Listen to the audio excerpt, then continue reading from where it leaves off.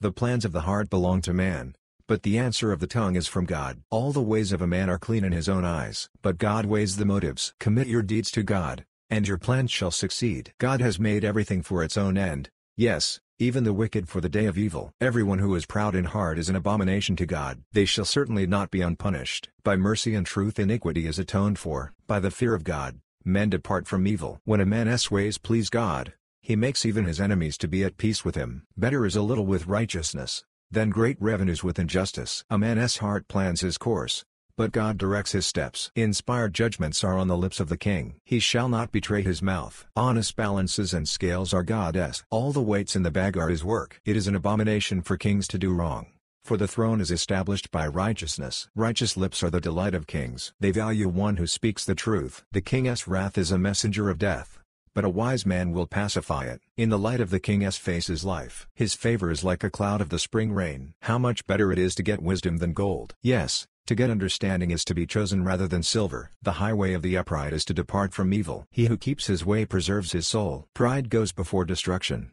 and an arrogant spirit before a fall. It is better to be of a lowly spirit with the poor, than to divide the plunder with the proud. He who heeds the word finds prosperity. Whoever trusts in God is blessed. The wise in heart shall be called prudent. Pleasantness of the lips promotes instruction. Understanding is a fountain of life to one who has it, but the punishment of fools is their folly. The heart of the wise instructs his mouth, and adds learning to his lips. Pleasant words are a honeycomb, sweet to the soul, and health to the bones. There is a way which seems right to a man, but in the end it leads to death. The appetite of the laboring man labors for him, for his mouth urges him on. A worthless man devises mischief. His speech is like a scorching fire. A perverse man stirs up strife. A whisperer separates close friends. A man of violence entices his neighbor, and leads him in a way that is not good. One who winks his eyes to plot perversities, one who compresses his lips, is bent on evil. Gray hair is a crown of glory. It is attained by a life of righteousness. One who is slow to anger is better than the mighty. One who rules his spirit, than he who takes a city. The lot is cast into the lap,